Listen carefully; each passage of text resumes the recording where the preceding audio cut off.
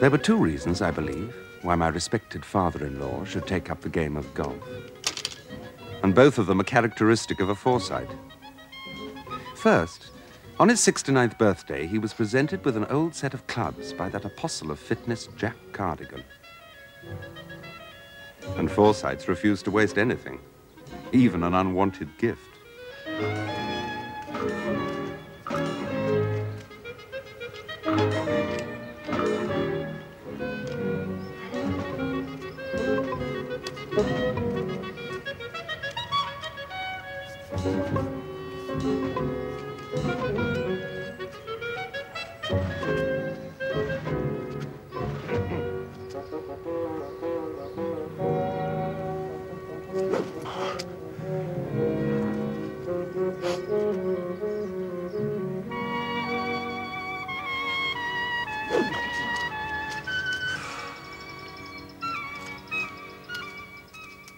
For the second reason, one must look to that dogged tenacity, so characteristic of Forsytes in general, and of Fleur's father in particular.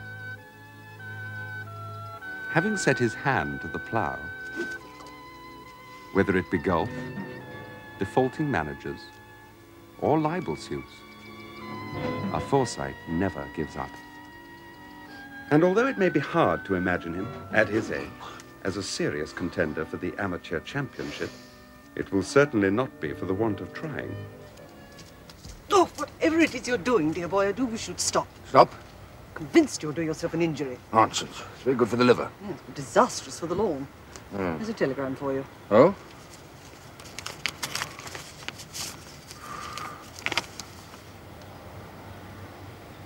Good God. And what is it, dear? Well, it's from Michael. Wants to see me tomorrow. That red-haired baggage... What's her name? Oh, Marjorie Ferrar. Yeah. She's suing Fleur for libel. I thought she was suing you for slander. Well, doesn't libel have to be written down? Yes.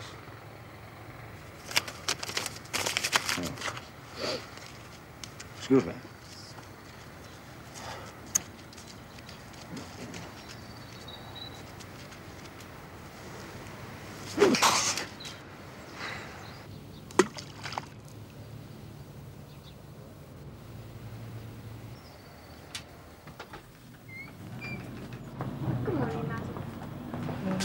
Well, Coca, a tiresome journey, but here we are at last. There you are.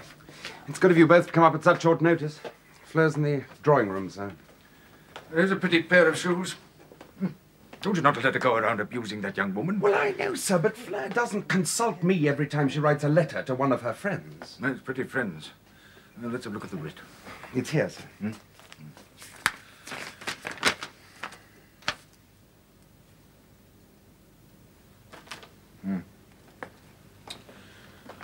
Hello, Aunt Freddie. It all seems rather petty to me. Now, why doesn't Fleur apologise and have done with it? Oh, she won't hear of it. She's spoiling for a fight. Well, I think she's a silly girl. Well, sir.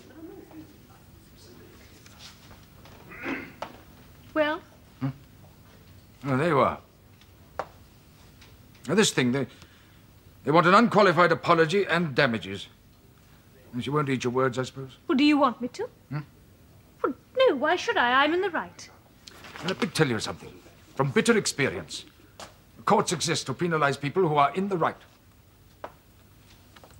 Now, these words they complain of, snake of the first water, hasn't a model about her. Well, they're true. Yes, but the trouble is, old thing, where's the evidence? Exactly. All right. If she wants to be opened up, she shall be. I know she flew to Paris with Walter Nasing last November. Oh, surely, dear, people can fly in couples But without Annabel Nasing said she didn't mind Walter flying to Paris with Marjorie. But she only wished that she'd been told beforehand so that she could fly there with somebody else. Good gracious me. Well, perhaps we could subpoena that woman, Mrs. Nasing. She'd never give Walter away in court. Oh. Well, what else about Miss Ferrar? Everybody knows she's having an affair with Aubrey Green. Oh, but he's a friend of yours. Well, he has been until now. Yes, but Fleur, between everybody knows and somebody tells is a great gap fixed. She just wants money out of us, as if she cared whether people thought her moral or not. She despises morality, all her set do. Her view of morality. Well, perhaps we needn't go into personal details at all. What do you mean? Get her to admit that she's read certain books, acted in certain plays, danced certain dances? Yes. But you know, it might work. Except that one's own point of view isn't quite that of a British jurist, sir.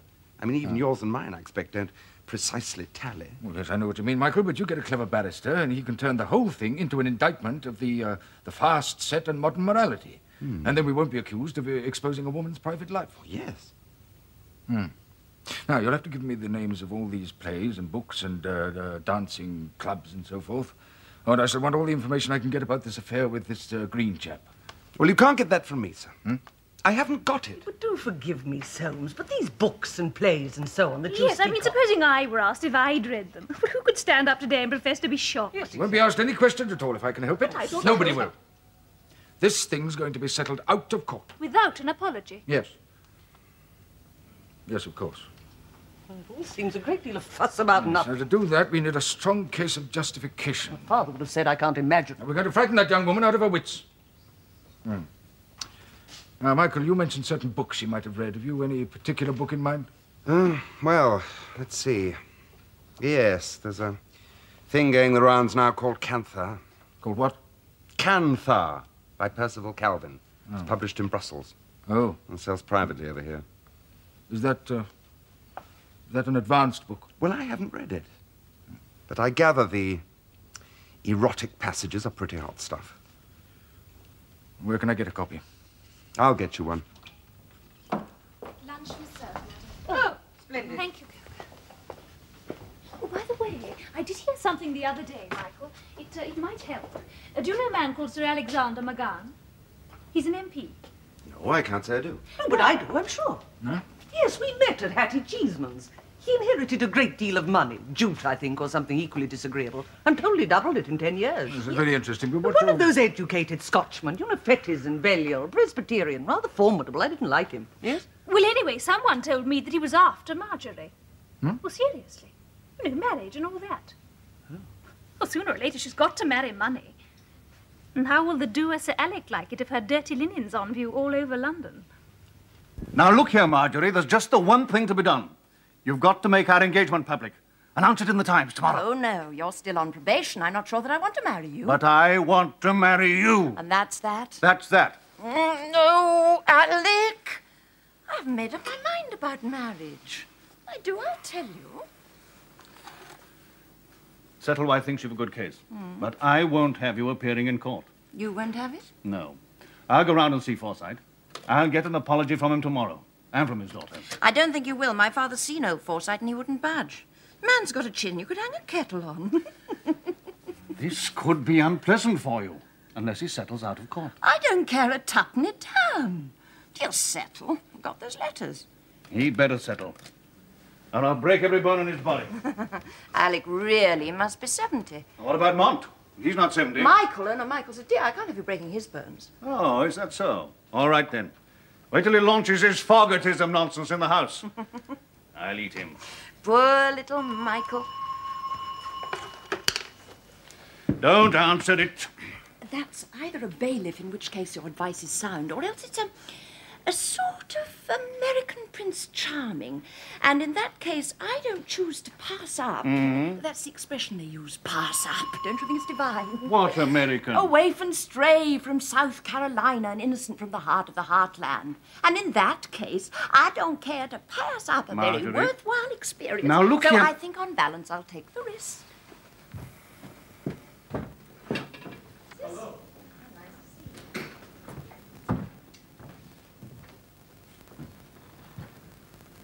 Who are you? My name is Wilmot. Mr. Francis Wilmot, of Naseby, South Carolina.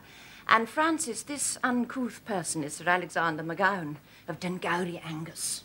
Sir Alexander? Miss Ferrar and I are discussing business. May I suggest you leave us?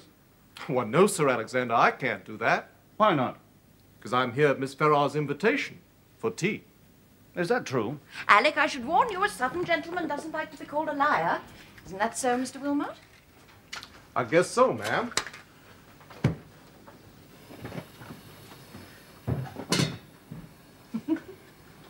Oh, don't look so bewildered, Francis. Sit down. You behaved beautifully. But you've made an enemy. Good. Ill-mannered brute. Is he always like that? No, but he's always passionate. With you? Oh, Marjorie, you telling me... He wants to marry me. But you would. I might. I don't believe it. Someday. He's a man. He loves me. England must be full of men who love you. Men like me. Oh, my dear boy, after 3 weeks... After 3 seconds. I knew as soon as I saw you that evening at the Monts. You think I'm crazy? Frankly, I think you're rather sweet, but... Look, for years I've been planning my trip to Europe, especially to England, where my folks came from. I wanted to see Worcestershire, Edinburgh Castle, the Tower of London, Crufts Dog Show, the Derby. Derby. Okay, the Derby. Now the only thing I want to see is you. And I do see you. Everywhere I look, there you are, day and night. Your face comes between me and everything else. Will you marry me? No, my dear child, I will not marry you. Don't you think you could love me? Ah, now that's something quite different. Yes, I might be able to do that. Well, then. But I don't intend to. Why not? Because for you, love means marriage, doesn't it? It certainly does. I should say it does for any decent man. Yes.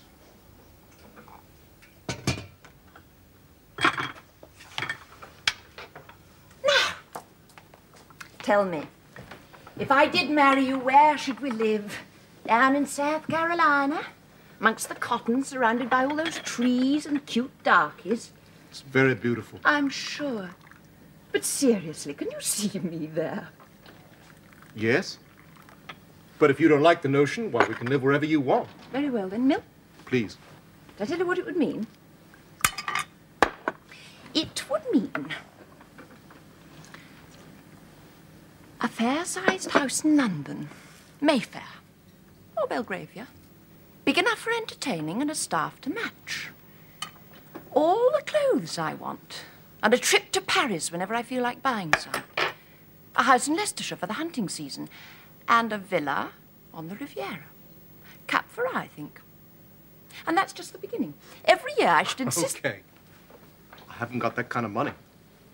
Well, then, it's impossible, isn't it? I guess not. Because if you ever love me, you'll find that's all that really matters. Think so? I know it. Well, all I can say is don't bank on anything. Now you must go. But I... No clocks, I have to change. I'm late already. Shall I see you tomorrow?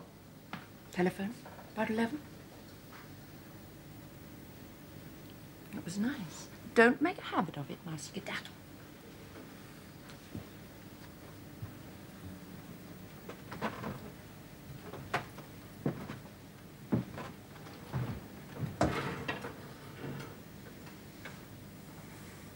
Oh, golly, I am late.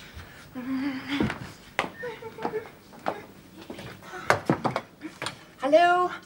Can you get me Kensington 2902, please? Yes? Hello, Aubrey? Oh, good. Just as I should be half an hour late. Mr. Wilmot, madam. Oh, not in Paris. How nice. Tea? Thank you, no. I've just had some. With Miss Ferrar? Oh, how interesting. Where did she pick you up? We met at my hotel. A happy coincidence. Yes, it was.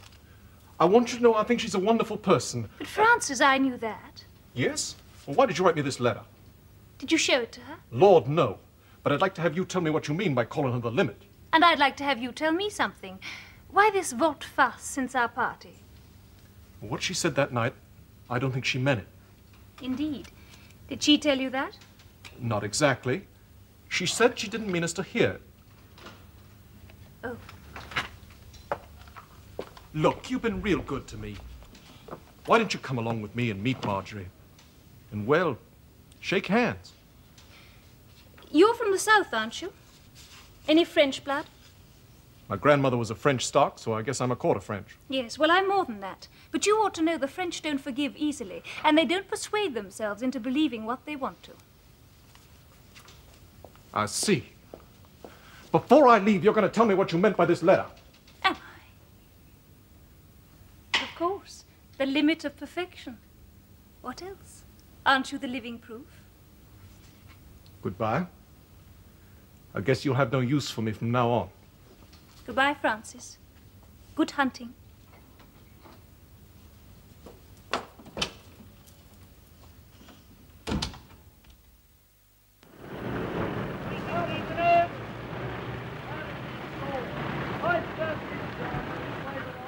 Why, sir, I regret that the speech from the throne foreshadows no coherent policy regarding either underemployment or overpopulation. But Fogartism will supply that policy. Now, while since the war, the population of this country has increased by 2 million, immigration has fallen from over 200,000 to 100,000. Our old markets in Europe are shrinking, so we must look overseas. To the empire. But in order to create a new market there for our manufacturers, we must ensure a healthy growth of population able and willing to buy our goods. Now, Fogartism asks that you look ahead, to fix your minds on a date, say 20 years hence, just a minute in the life of a nation, and to work steadily and resolutely towards that date. Jam yesterday, jam tomorrow. But no jam today. Exactly. Can we afford jam today? I think not, sir. Indeed, there are many people in this country without butter, let alone jam. Now, the Fogart plan is to send out in great numbers boys and girls between the ages of 16 and 18 to the underdeveloped dominions. The British character of the British Empire will be established forever. It will become a self-sufficing unit. Supply and demand between the mother country and the dominions will be leveled up. And the dominions will then supply themselves. Yes, right. Absolutely. The honourable member will forgive me if I doubt that. For many years to come, we shall be far ahead in the machinery of manufacture. But what is the alternative? To reduce wages and increase working hours in this country in order to compete with cheap labour in Europe? No, sir. I want better wages. Even more moderate working hours. And that want is common among working men wherever the British flag flies. Talking through his hat! But by equalising supply and demand Yes, within the sure empire, it is. we can preserve Sir and Alexander improve MacGown. our own standards of life. Now, there is another point in the Fogart programme. England, as she now is, insufficiently protected in the air, lamentably devoid of food-producing power, is an abiding temptation to the aggressive feelings of other nations. Here again, Fogartism requires... Fogartism!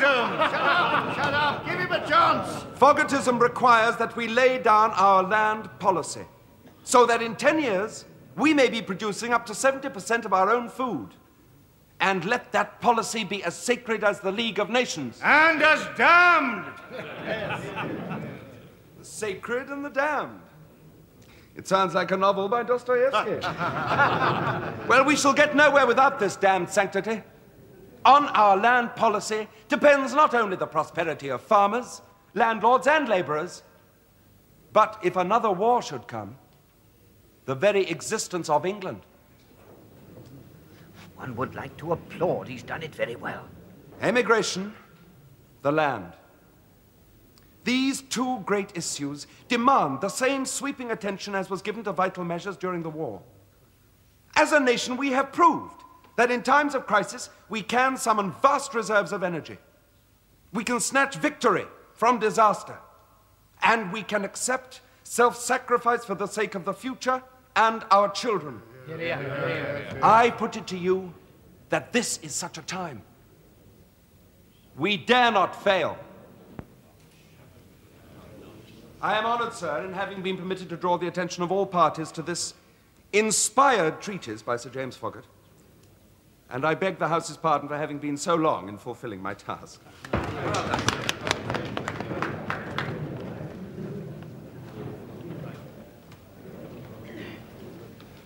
I must congratulate the member for Mid-Bucks on a lively and well-delivered first speech, though his appeal for less bread and more taxes savours more of Alice's Wonderland than practical politics. The member for Tyne Tees earlier in the debate made an allusion to the party to which I have the honour to belong. I feel bound to say... Might go terribly well. We must wait for tomorrow's time. Oh, you did splendid. Really splendid. Clever boy. Oh, Aunt Freddie, thank you. Well, I said it all, but I don't think it'll have any effect. It's bubbly, I thought. Yes, of course. Aunt Winifred, shall I take your gift? Oh, my dear, sorry. Well, Blythe? Well, one had heard a good deal worse. The point's got made. Oh, well, thanks.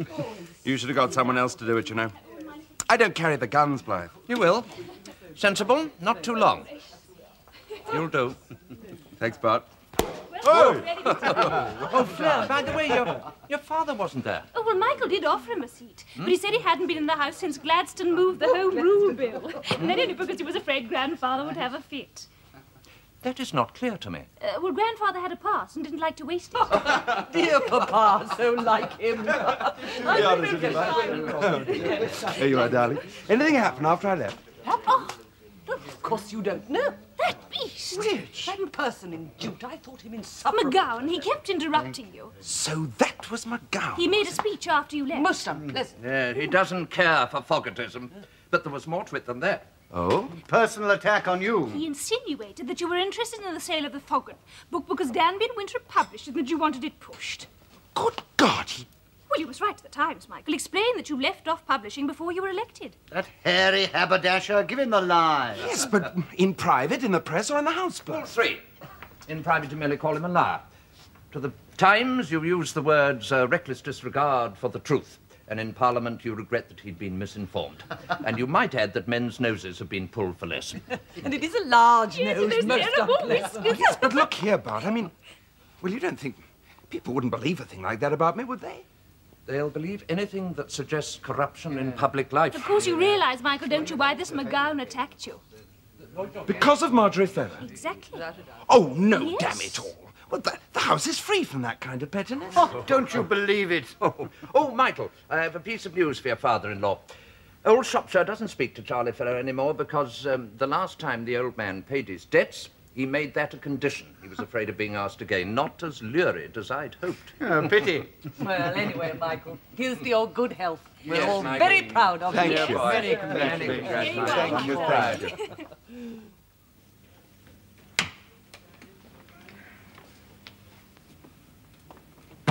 Mr. Butterfield, what I have to say to you is confidential. You won't discuss it with anybody. Certainly not, sir. Do you know this novel? Yes, sir. It's printed in Brussels. They're paying £5 a copy for it. You read it? No, sir. No, well, don't. Now, tell me, can you buy 10 copies of this at my expense and post them to 10 people whose names and addresses I'll give you? Oh, they're all more or less connected with literature. You can put in slips to say that the copies are complimentary or whatever you call it, but mention no names. No, sir. It'll cost you well on £60. The price is rising all the time. Yes, never mind that.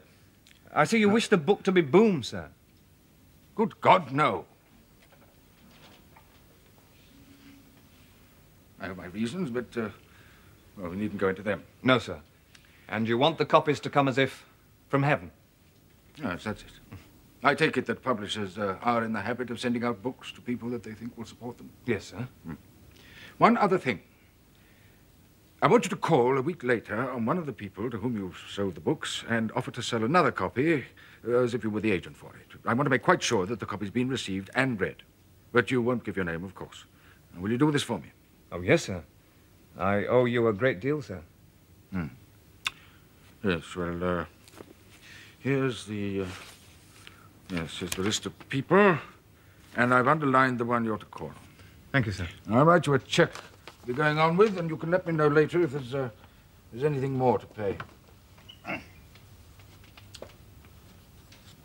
I see the person I'm to call on, sir, is a lady. Yes. Does it make any difference to you? No, sir. Advanced literature is written for ladies nowadays. So it appears.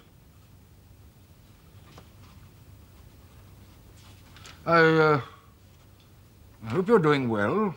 Yes, splendidly, sir. I was very sorry when Mr. Mont left the firm. Hmm? We've been doing better ever since. Yes.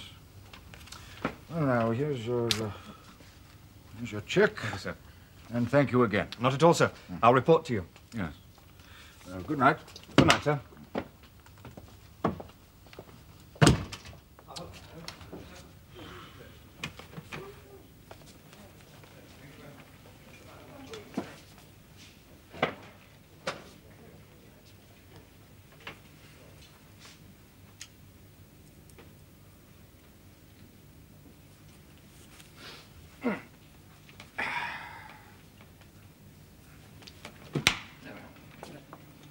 Well, dear, you missed something. What? Michael did very well.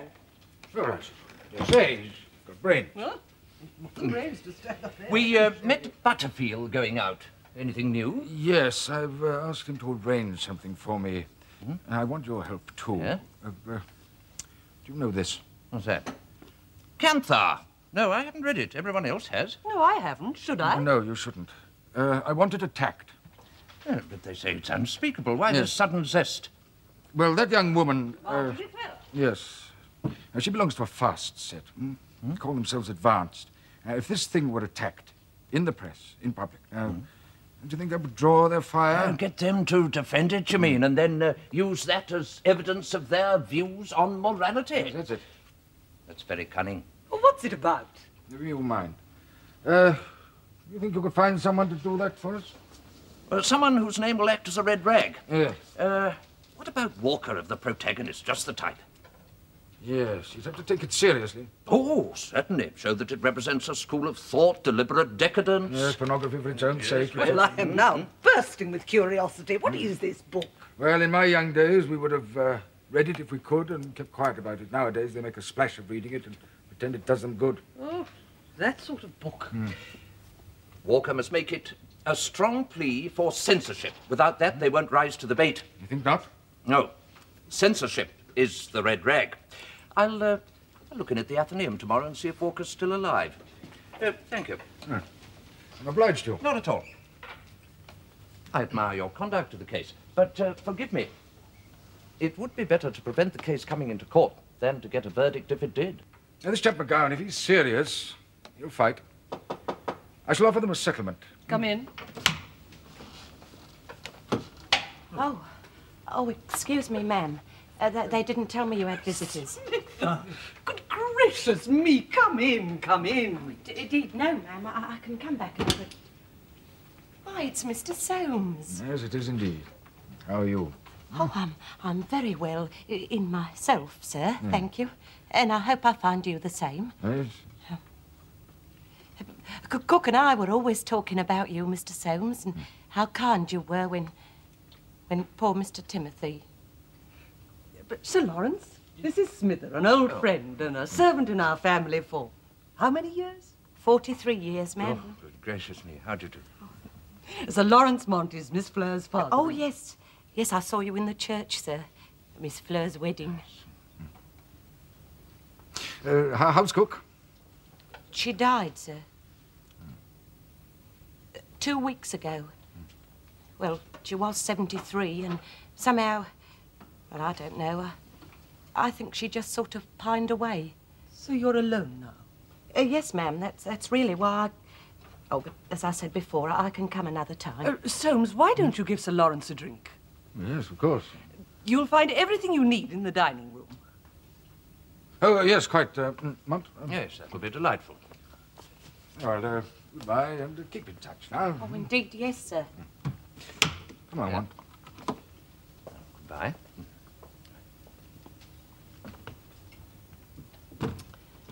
Lawks, ma'am. Mr. Soames doesn't change a bit. No. Do sit down, Smither. Please, sit down. There we are.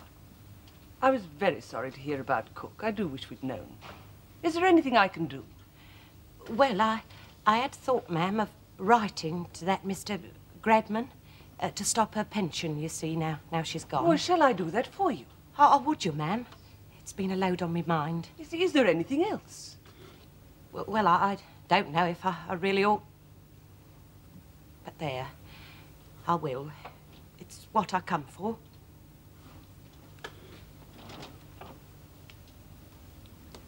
Will you take me on, ma'am? I? Oh, but Smither, I already have a parlourmaid. I know. She spoke to me. Well, I don't see that I could manage I'm to... only 61, ma'am, and active with it. I know me place and I know me work. Not like some of them nowadays. And then again, ma'am, I've got me pension, you see, so I shan't want much for wages. But really, the thing is, what service has been all my life, so to speak, and now with no family to do for and living on my own, well, it isn't natural, is it? No, it isn't. And I know how you feel. Smither, shall we give it a try? Oh, Miss Winifred, Shall we say the 1st of the month? Very good, ma'am. Mr. Speaker, I rise to correct a statement in yesterday's debate, reflecting on my personal honor. The honourable member for Greengow said of me, I quote from Hansard, "As a member of the firm who published this singular production, he is doubtless interested in pressing it on the public so that we may safely discount any enthusiasm displayed.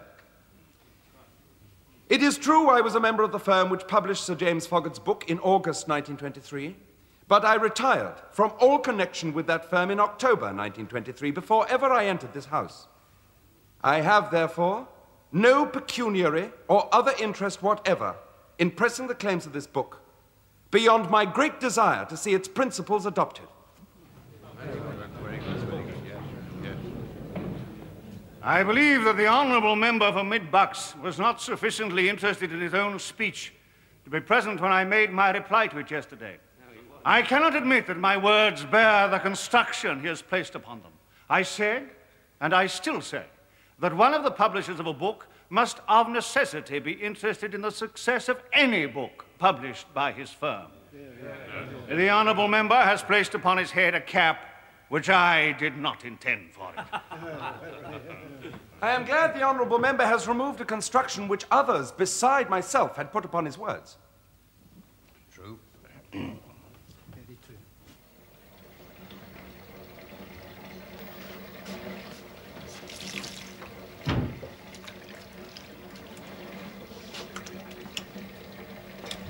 Now, sir, you'll tell me why you behave like a dirty dog. Oh, it's Wilmot! Take that! Oh!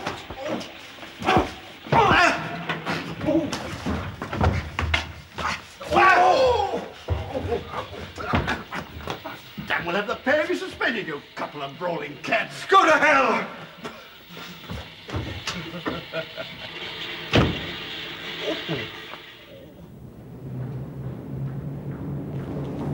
Michael, how are you? Hello, Francis. How's Fleur? She's well, thanks. Would you tell her that I've had a letter from her cousin John? They're in great shape. Asked to send his love. Well, thank you. Won't you come and have some tea? Oh, thanks, no. Hey, you cut your hair? No. Somebody's nose. Boy, I wanted to do that all the time. Whose nose was it? Oh, a man called MacGown's. But that's the very nose! Well, I'm sure this won't be the first time that you've been in this room, Mr. Forsyte. Indeed, no. I expected to see your father. Oh, he retired 10 years ago. But he remembers you. Indeed? Roberts versus the London and South Western, 1900. 1899. Yes, your father was for the company.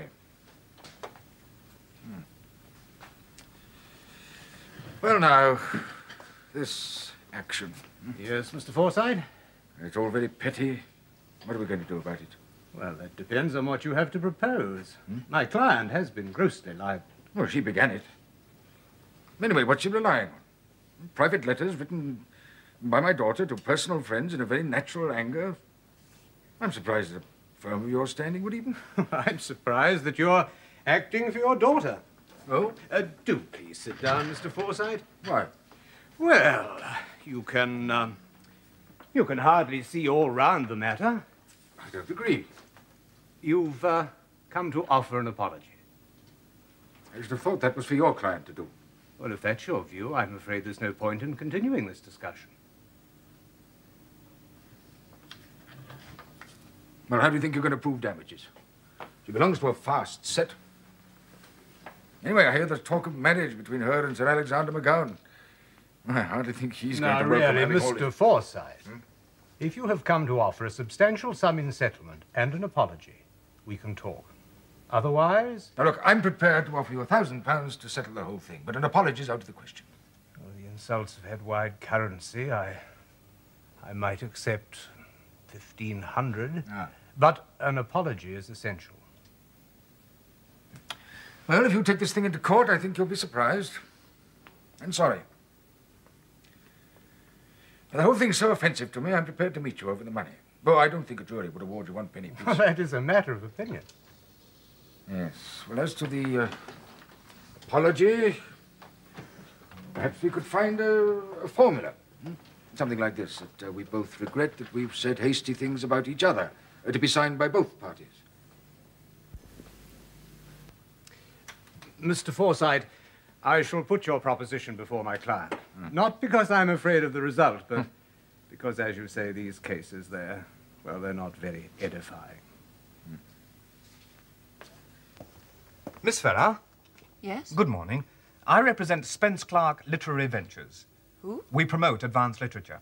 I'm calling on certain people in society with a known interest in the arts, and I wondered whether you would care to buy a copy of Canthar by Percival Calvin. Oh, that? Yes, it's rousing great interest and has been widely praised. So I believe. I've read it. Oh. Even so, if you were to buy a copy, it would be a very great investment. The price is rising steadily, and it would be very valuable in time. I hope you're right. I've already got a copy. Oh. In that case, madam, I'm sorry to have troubled you. Good morning. Good morning.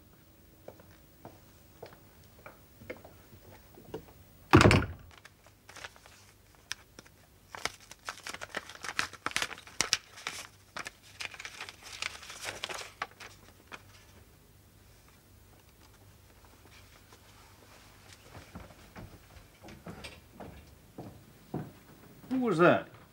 A man selling books. I didn't want any. Oh. And what's this? Drawing. Rather good. Isn't that American? Of course. He's been here. Often. I'm thinking of painting him. It's a good face. You lied to me. You said he was in Paris. Did I? Are you playing fast and loose with me? Of course. Why not? You won't paint him. He won't come here again. He's in love with you. Well, he can't help that. And at least he's civilized. And I'm not. No, I'm a plain man. Out of a dull novel. Now, don't be so disagreeable and let go. Pick up that sketch block. I'm damned if I will. Then our engagement's off. If you're old-fashioned, I'm not. You want a woman who'll give you a whip for a wedding present. I want you too much to be saying. Then pick up that book.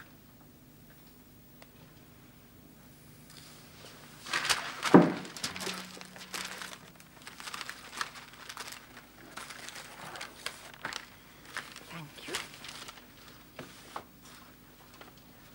What happened to your nose? I bumped into a door. Poor door. You're the hardest woman I've ever known.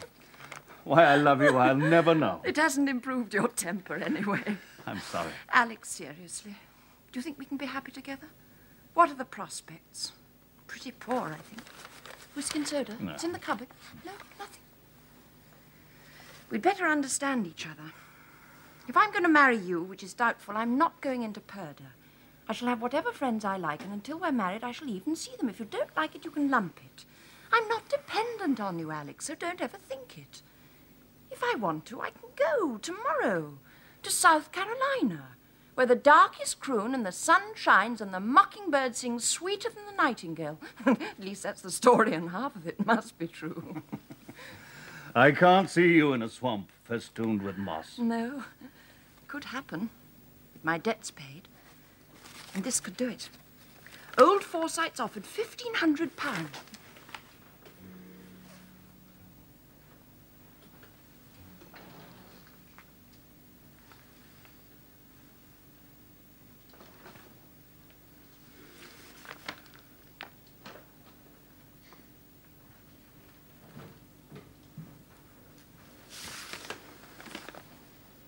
the matter? It's this letter. I'd like you to read it. All right, but announce our engagement. I suppose I might as well. In the Times. Tomorrow.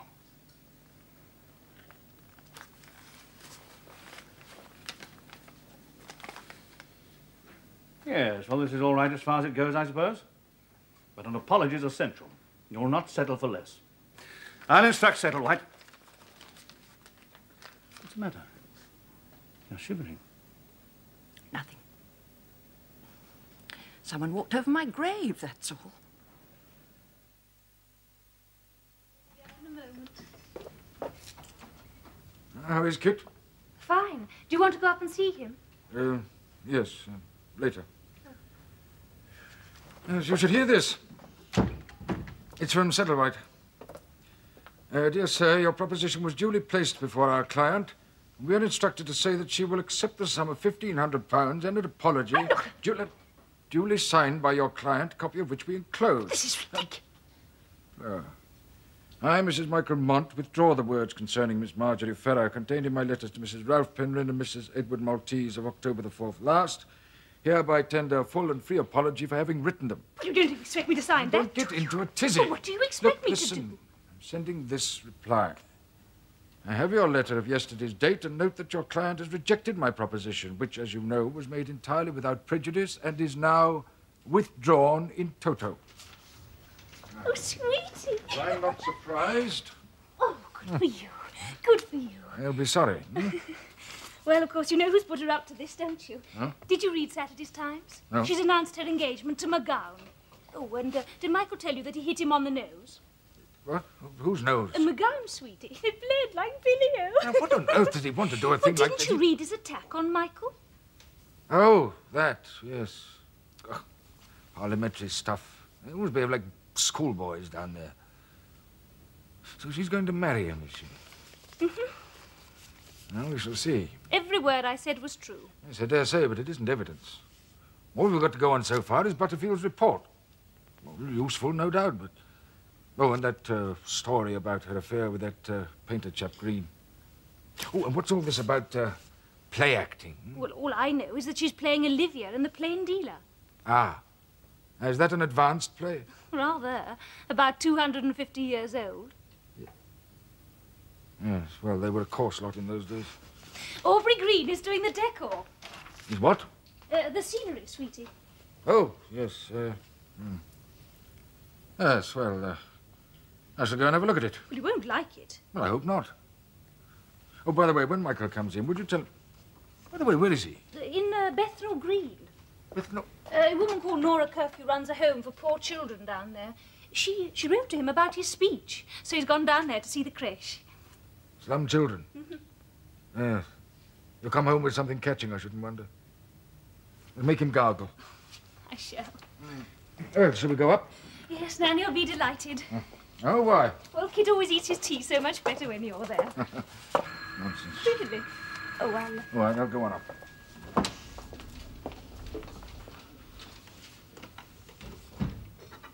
Hello? Yes, this is Mrs. Michael Mont speaking. Madam, this is the Langham Hotel manager speaking. We're deeply sorry to trouble you, but we don't quite know where to turn. We have a young American gentleman here, a Mr. Francis Wilmot. Oh, yes, I do know Mr. Wilmot, but... He's very ill, madam. Pneumonia. Well, I'll come at once. The Langham Hotel. Thank you, madam. We shall be most obliged.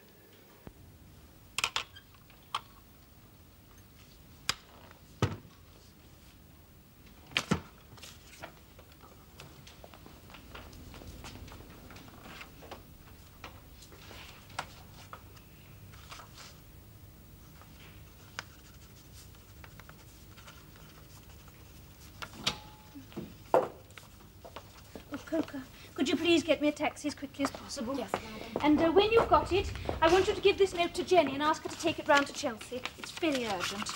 And could you tell Mr. Forsyte that I had to go out? I'll ring him as soon as I can. Yes, madam. Now remember, this note is to be given to Jenny. It's to go round to Chelsea. It's extremely urgent.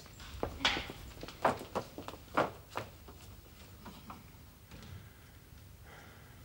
long has he been like this? I've noticed him looking poorly, ma'am, but we didn't know how bad he was till today. I think he's just neglected it. Poor gentleman. You see, he's hardly there. But there ought to be a nurse. She's been sent for, ma'am. Oh.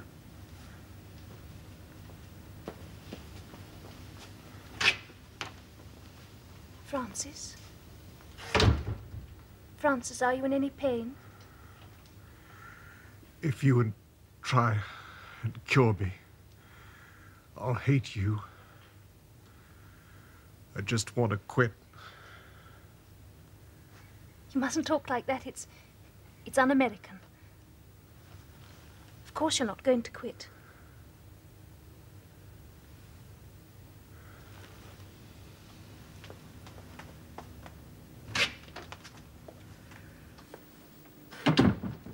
I found this, ma'am. Ought I to show it to the doctor? Static, isn't it, ma'am? She's throwing him over, see? It looks like it. Well, I suggest you keep it. If it gets better, give it him back. If not, burn it. Yes, ma'am. Well, I'm not the lady. Oh, no, ma'am. No, I'm sure. No. I'll go. You stay with Mr. Wilmot. Yes, ma'am.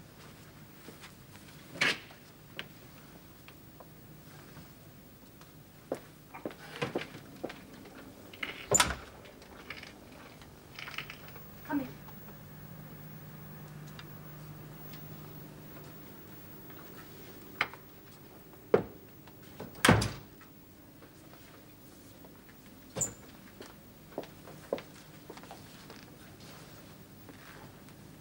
So the note was from you. I thought I recognized your writing. You have reason to, haven't you? How is he? Very ill indeed. Would you like to sit down? I'll tell him you're here.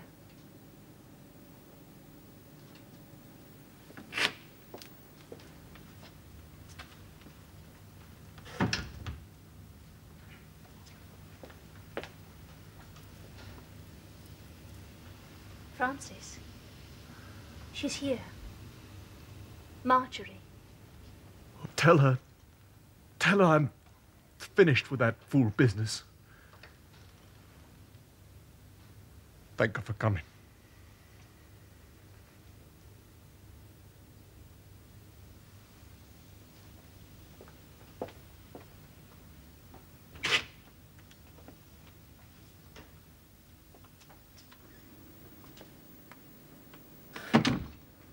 Well? He doesn't want to see you. He says he's finished with that fool business. He thanks you for coming. I'm sorry to have brought you up here. Not a bit. Will he get well? He doesn't seem to want to. Oh.